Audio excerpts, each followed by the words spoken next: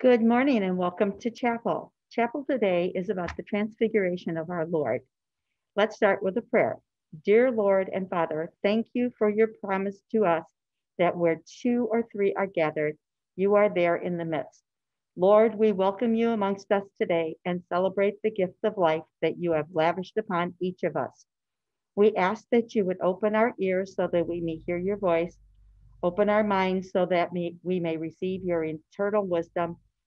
Open our spirits so that we may know your leading and guidance, and open our hearts so that we may receive your wonderful love. We ask all this in the glorious name of Jesus. Amen. Today's scripture reading is from Mark verses 2 through 9. After 6 days, Jesus took Peter, James, and John with him and led them up a mountain where they all were alone. There he was transfigured before them. His clothes became dazzling white, whiter than anyone in the world could bleach them.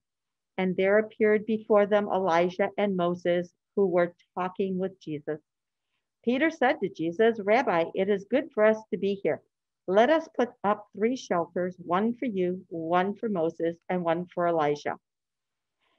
Then a cloud appeared and covered them, and a voice came from the cloud. This is my son whom I love. Listen to him. Suddenly, when they looked around, they no longer saw anyone with them except Jesus. As they were coming down the mountain, Jesus gave them orders not to tell anyone what they had seen until the Son of Man had risen from the dead.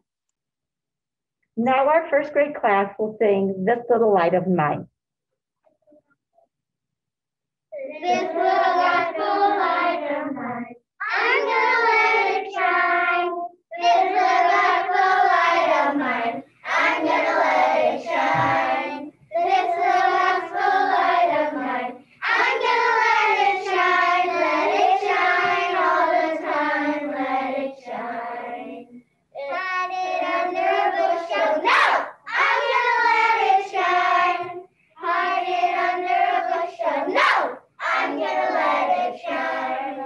Hide it under a bushel, no, I'm gonna let it shine all the time, let it shine. Don't let Satan see it out. I'm gonna let it shine. Don't let Satan see it out. I'm gonna let it shine. Don't let Satan see it out. I'm gonna let it shine all the time, let it shine. All around the neighborhood, I'm gonna let it shine. All around the neighborhood, I'm gonna let it shine. All around the neighborhood, I'm gonna let it shine all the time, let it shine. It will point the way to heaven. I'm gonna let it shine. It will point the way to heaven. I'm gonna let it shine. It will point the way to heaven. I'm gonna let it shine all the time, let it shine. Okay, boys and girls, do you know what this is? No. Oh, has anybody seen this before? No. No? Well, I'll let your mom and dad use this. How many of you play sports? All right. And in that sport, do your clothes get dirty? Yes. Oh, I think they do. So, did you ever fall down in soccer? Get your clothes muddy and dirty? Yes, we do. So I think what your parents do is they use something like this. It's called stain stick. And to get those stains out and get your clothes bright again, they will use something like this. They'll take it to the laundry room and they will do a special treatment. So the next time you put your uniform on, it's nice and clean, isn't it? It's shining and bright and ready to go.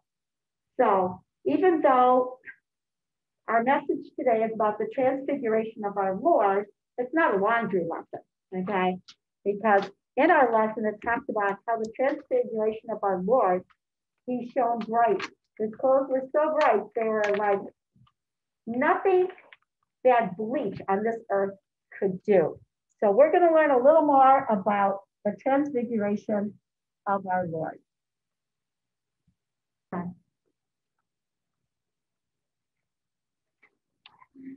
Today's Bible lesson is not a laundry lesson, but it does mention that Jesus was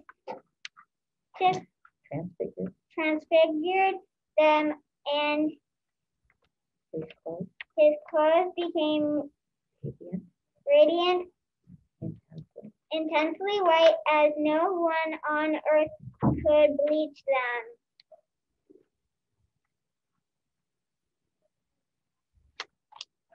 The lesson describes the transfiguration of Jesus. It is a special time in the church year. For the past weeks, we have been in the Epiphany season, where we have seen the glory and power of Jesus. This event brings us to the glorious end of the season. Jesus is on a high mountain with disciples Peter, James, and John. The disciples are blessed to see that Jesus was indeed the Son of God. In that setting, God the Father again speaks. This is my Son. Begin. Words cannot describe what happened and what Jesus looked like. Mark's gospel again shares that Jesus' appearance was brighter and cleaner than any bleach. Jesus was the perfect holy Son of God. There was no mark of dirt or sin.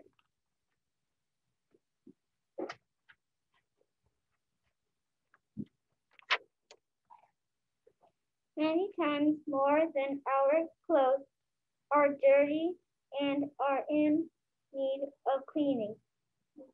We are covered with the dirt and stain of our sin. Jesus was transfigured on the mountain, would go down from the mountain and proceed to the cross. This coming week, we will begin to follow Jesus on his journey as we start the Lent season of the church year. The Son of God who was transfigured would himself be covered with bruises and scars in his passion so that we might receive his brightness. Jesus' journey to the cross makes us clean from sin. As a child is baptized, the pastor often directs the family and congregation to a white cloth or clothing. While these items don't glow like Jesus' robes, they remind us that in baptism, we have been cleansed from sins, and by faith, we are wearing clean robes of righteousness. We will now close with a prayer, and the first grade class will sing again, This Little Light of Mine. Let us pray. Jesus, we cannot imagine. Jesus, we cannot imagine What it is like to see your glory on the mountain. to see your glory on the mountain. Because you went from the Mount of Transfiguration Because you went from the Mount of Transfiguration to the Mount of Calvary, to the Mount of Calvary, all who believe in you all who believe in you will see your glory will see your glory in eternity. in eternity. Thank you for covering us Thank you for covering us in the white robes of righteousness in the white robes of righteousness as we wait for your coming. as we wait for your coming. Amen.